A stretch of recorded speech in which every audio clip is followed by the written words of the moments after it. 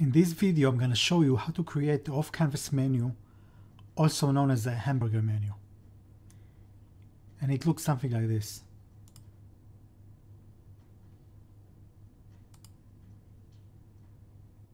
I'm going to start in Elementor's theme builder. We're going to create a new header.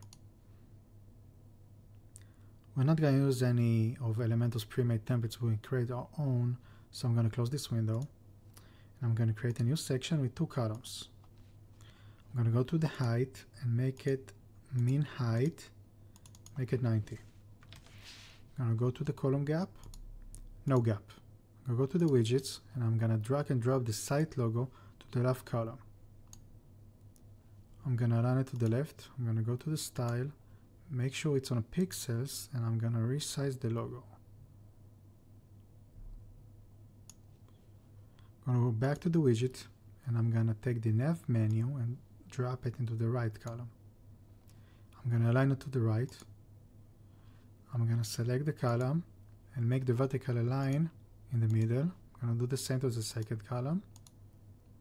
That's it.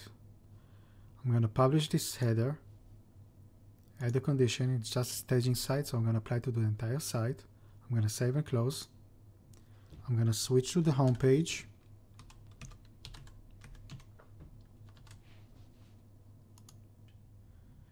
This is our homepage with the header that we just created.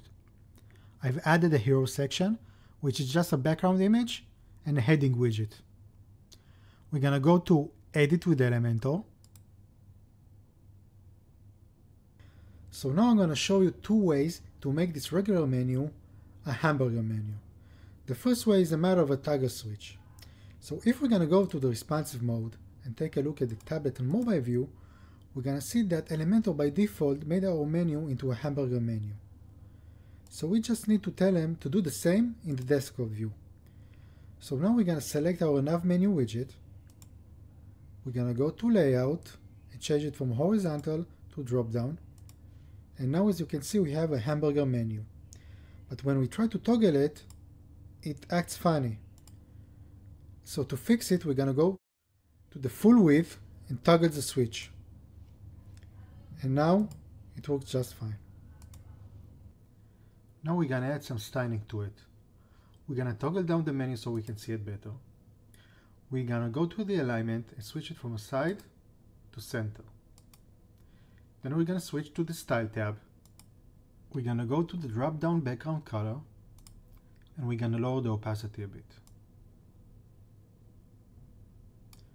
We're going to go to the hover color, which right now is black, and we're going to change it to our accent color, which is orange.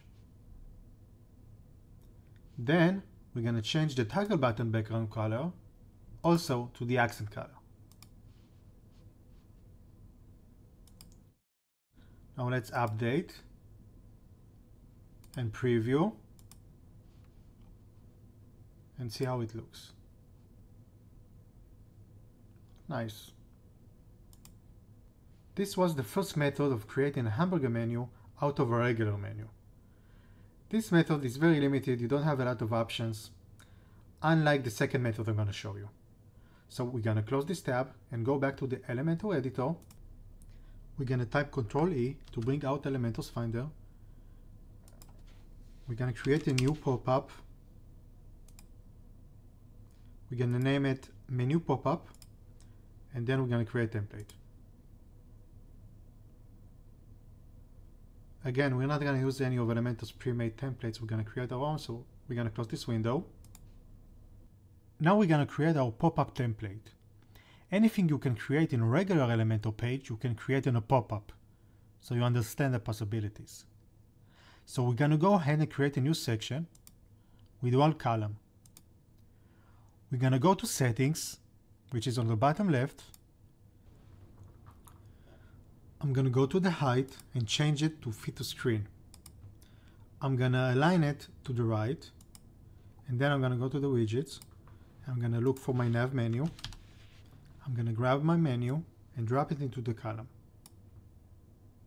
I'm going to go to the layout and make it vertical.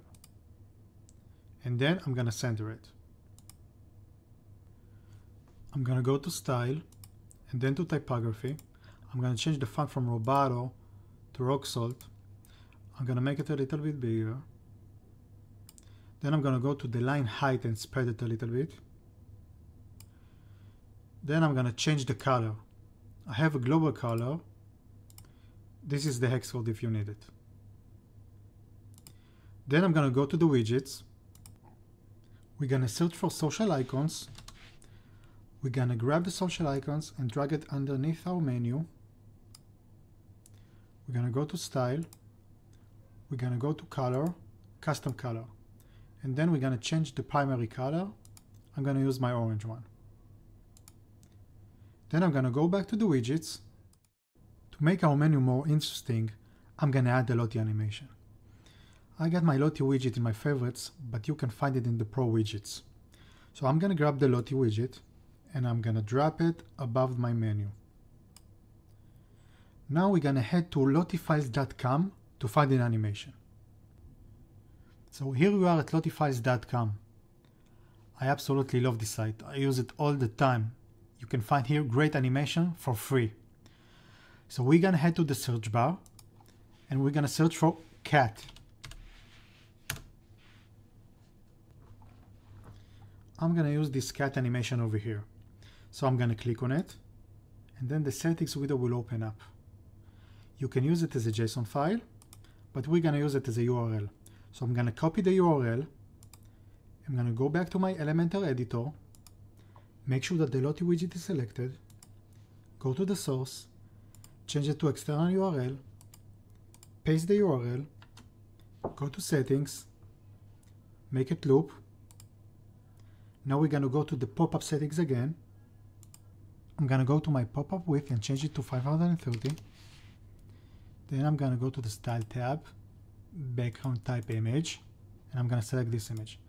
This is an image that I've downloaded from unsplash.com, which is a great resource for images. I'm going to insert media. I can't see the close button, so I'm going to go to close button. I'm going to pick one of my global colors. I'm going to change the size. I'm going to go back to settings. We're going to go to the entrance animation and pick fade in right. Exit animation is going to be fade out right.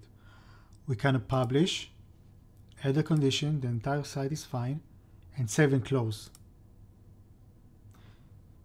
Now we're going to switch to our home page.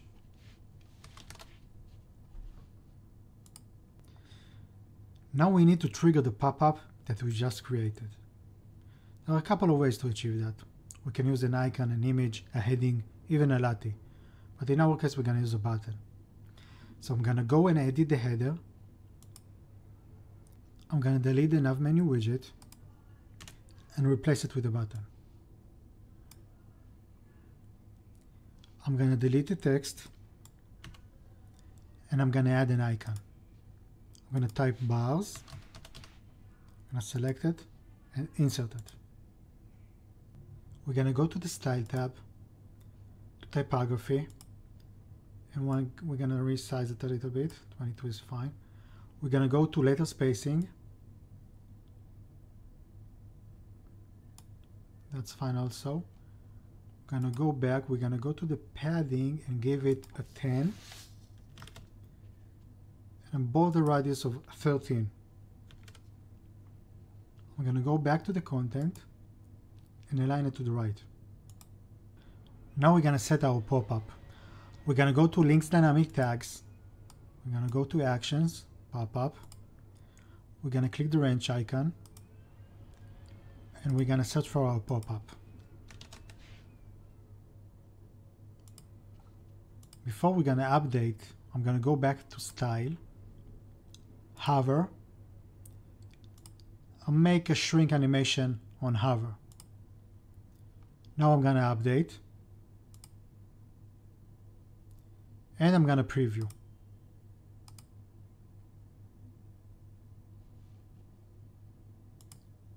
So as you can see, our off-canvas menu fades in from the right, and when we close it, it fades out to the right. So I hope this video was useful. For more Elementor and CocoaBlock tutorials, please subscribe, and I'm going to see you next time.